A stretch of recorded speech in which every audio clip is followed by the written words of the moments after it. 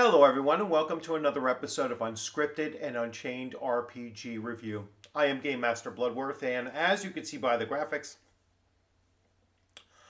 this video is a response video as well as a clarification video. So I'm responding to at least one other YouTuber out there who did not watch my live stream last night and drew some false assumptions or false conclusions from just the title of my live stream last night. And I wanted to make some clarifications, with this video here. If he had actually watched the live stream, he would have, realized that I was making a statement more related to what is down here, separating the product from the controversies of its creator or its marketing. And basically what I was arguing in that live stream, and I had reiterated it about 5 times during that live stream, was that at least it seems to me that the attacks on the OSR, old school, whether you call it revival or renaissance or role-playing or rules is up to you, but that the attacks are almost never about the game mechanics. They're almost always directed at controversies generated by the authors themselves, and usually disconnected from the game product itself, but more so to things that they say on the on social media outside of gaming, and that applies to independent games as well. And that was my argument, was that the products themselves aren't generating controversies.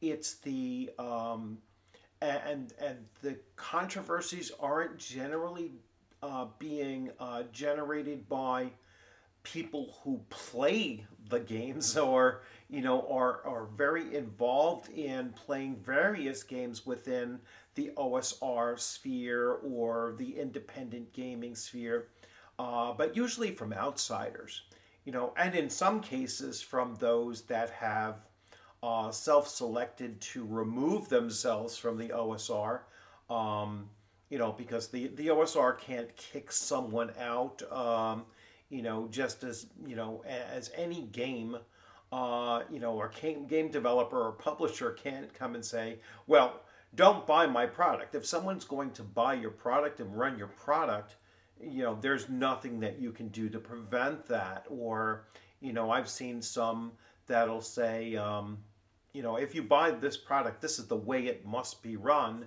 And again, there's no power to actually do that.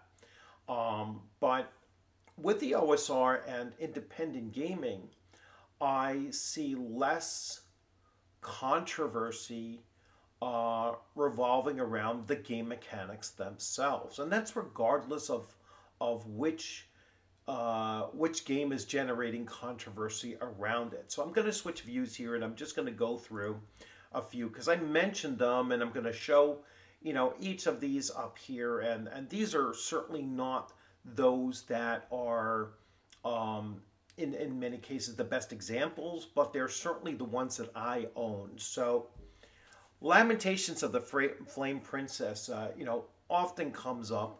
And I said during my live stream, and I'll say it here again, when I looked at this, and of course this was coming up on Facebook as well as Twitter and most likely Reddit, which I really don't visit. But I actually got into a back and forth, but not in a negative way, with Zach Smith, talking where, I made the comment, that the attacks aren't necessarily coming from within and within the OSR. And he said, oh no, to the contrary, some OSR and independent creators were pushing the cancel culture at the time as well. So he says so it definitely was coming from within. But again, those attacks weren't about the product. They were about the people responsible for the product. They were talking about behaviors and such outside of the books themselves. And when I started to take a look at this, and I said, well, let me see, there is nothing but game mechanics in this. So if you haven't looked at this, or you haven't looked at it in quite some time, it really is quite shocking that from page one of the content through to the very last page, it is nothing but rules and game mechanics. There is no forward, there is no epilogue, there is no, there's nothing in here talking about, even in general, what is role playing. Not here at all. It's just the game mechanics of it. So any controversies surrounding whether it be, James Raggi or the artists that worked on here, Zach Smith or whatnot, those controversies are surrounding the individuals, not the product. I could say the same thing for, Machinations of a Space Princess, of the Space Princess, done by Grim Jim. Nothing really controversial about the game mechanics of this, and yet the author generates controversy surrounding him and some of his views and very strong political views that he does have, and so it does generate controversy around it, but it has nothing to do with the game. I can go to Wretched Space, and talk about Miguel and and the people that are working with Miguel, his wife. I'm sorry, it just slipped my mind. But they are, Sylvia. Sorry. So Miguel and Sylvia, and again, the game mechanics themselves are not what's generating the controversy. It's some of their stances on social media that are political stances that, oftentimes, and in their case, and probably in Grim Jim's case as well, you have you have two different viewpoints. You have a European viewpoint and of looking at various things, and versus an American viewpoint, which many of us are coming from. So sometimes the meanings of things are a little bit different. They're more regional differences in as opposed to actual differences. But I know this name comes up every once in a while. As far as his views are controversial and everything, and that's the RPG Pundit. But again, looking at Lion and Dragon, nothing at all wrong with the game system, its mechanics, its presentation, its marketing. Straight up, there's nothing wrong with the game system. Any controversies that are created are from the RPG pundits' points of view about things, whether it be about gaming and that, as well as any political point of views he might also have. I didn't want to pull up Chalt because I didn't want a huge book sitting on my desk here, but Alpha Blue by Venture Satanis. Is it edgy? Absolutely. Now, Venture Satanis is a little bit different because sometimes in some of his smaller works, he has inserted politics into it, and so you can point to at least one of his products that that was certainly a political product, but the other 90% or more of what he has produced, game mechanics wise, there's nothing to, really point to it. Now, we have Mithrog, right? So I mean, its author, certainly controversial personally.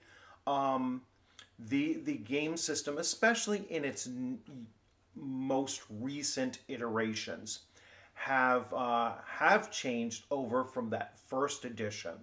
And yes, there were controversial political issues in in the first edition of that, but they have since, over the over the 8 or 10 years or so since its initial releasing, have have changed, have evolved, have gone beyond that.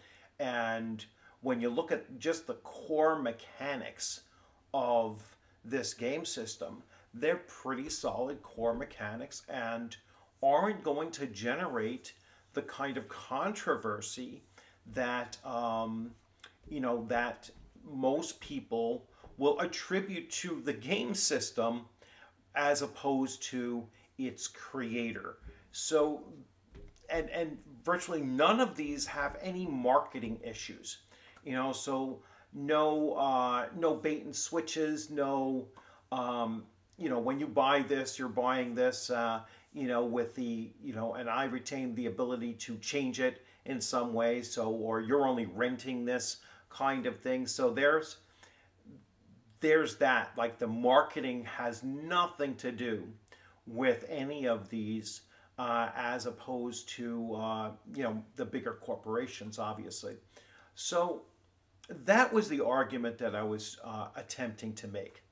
And I create a separation between the art and the artist. Otherwise you end up eliminating so much from what you're going to experience in whatever endeavor you're looking to do. I don't hate a team in professional sports because one player on that team is is what I consider to be a deplorable human being. I don't not watch a movie just because one of the actors is someone who I politically disagree with. I don't pass up looking at a game system just because the author I might not agree with politically as well. The only exception I make to that is I allow and I acknowledge and follow when a creator says, if you are X, Y, and Z, don't buy my product. So I will accept that. When they are self-canceling, and telling you, if you vote this way, don't buy my product, then that I don't see as as an issue of separating the person from the product. I see it as an issue of, if you really don't want me to buy your product, I'm certainly not going to give you my money to do so. And we often, in the circles that I travel in, will say, don't give money to people who hate you. And so that's what I really wanted to do, was to just kind of clarify if it was unclear. If anyone had just seen the title of that live stream but didn't really sit through and listen to parts of it. My argument was not that there is no controversy around OSR or independent gaming. My argument is that a vast majority, or even a super majority, of the controversies are around the individuals and their behaviors, often outside of gaming altogether. And that's what I'm talking about. And that's what I was talking about then. That is what I'm reiterating now, is that, if you watch my videos or you watch my live streams, this was another thing I wanted to point out. My live streams and my videos are oftentimes, they're not scripted. That's why it's called unscripted and unchained. And I really don't hold back on what I intend to say or whatnot. I usually stand by exactly what I say. That doesn't mean I can't be convinced that I'm wrong or something like that, but I generally back up what I say, with my own belief, and I stand by, virtually everything that I say, unless I am proven to be wrong, which is something I'm willing to accept. Um, so that's the first thing, and my live streams are very fluid. They're very, if people are commenting and um, putting in ideas and making their comments, and I'm picking up on them, I could shift my opinion right there live. I can always stand to be corrected. And I just wanted to show, one of the things that I saw. So I'm going to share this here. And this is, this was from that live stream, right? And we had some commenters in here, and I just wanted to pick up on one of the, well, more than one of the comments that really stuck out to me. But I really like this one from Jeff here that says the OSR benefits from the simple fact because it slips under the pop culture radar, and the woke types are not interested because it is not worth their time to exploit. Now, to a certain extent, I agree with that. I believe that. These are really small niche games, and not everyone is really that focused on them, and so it kind of benefits from that fact that it is small and under the radar. And I absolutely agree. We have here right on the screen here, only Gygax era TSR had any real gaming culture where things actually got tested by decision makers. Video games are facing the same problem, and again, that goes to the idea of marketing and game design. That is something that can cause controversy. So he's kind of making that point there as well.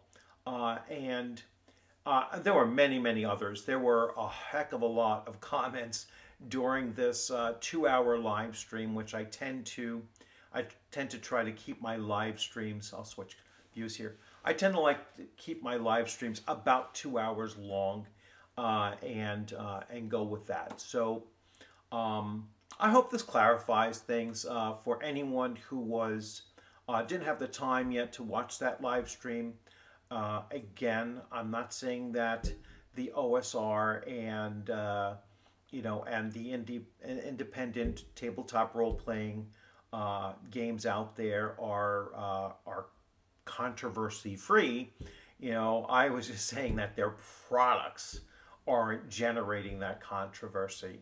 But it is people that are generating that controversy. And sometimes the controversies are false. They're just made up by outsiders, whether they're self-selected outsiders or they're people that have never been involved in playing these older games, and they're just throwing shade at something that they know they're not a part of.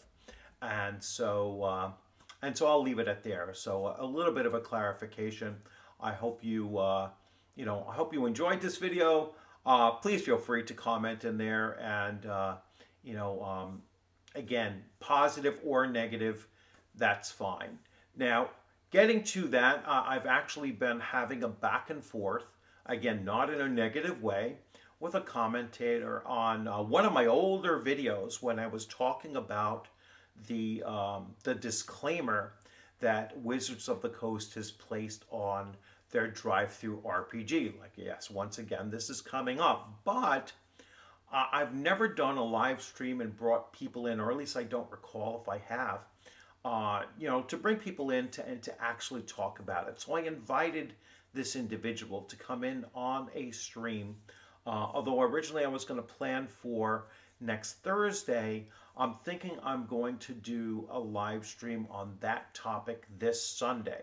So if you're available this Sunday, I haven't posted it up yet, but I'm planning on doing so. This Sunday, 7:30 p.m. Eastern Time, I will be putting up an advertisement for a live stream on the topic of the disclaimer that Wizards of the Coast has on its own products that it owns on DriveThruRPG, which is really bizarre to me. But so that we can start talking about that and possibly, find where a number of different viewpoints can come together and see that, and we can go back and forth and discuss that as well. So as always, thanks for joining. I hope you enjoyed this video. I look forward to seeing you on a gaming screen sometime soon or at a convention. My next convention is in January, so I have quite a ways to go before then. Enjoy your upcoming weekend, and yeah, just keep on gaming out there, and just remember that this is a hobby that we can all enjoy, and the more different types of games that you're playing, and the more diversity in in what you're opening yourself up for, as far as game genres and game systems and game companies and everything, is only going to make you a far better player, a far better game master, and just a much more stronger connection to the hobby itself, the more that you've spread your wings, in essence, and really broadened your horizons. So that's something that I've always said, and I've been saying it for quite some time now, and as often as I can, because I really do think it's important for us all to to broaden our horizons and to interact with not just our own little niche bubbles of common friends and everything, but to also get out there and get in touch with new people and such. So I'm going to leave it at that. Thanks for joining. Have a great day. Take care.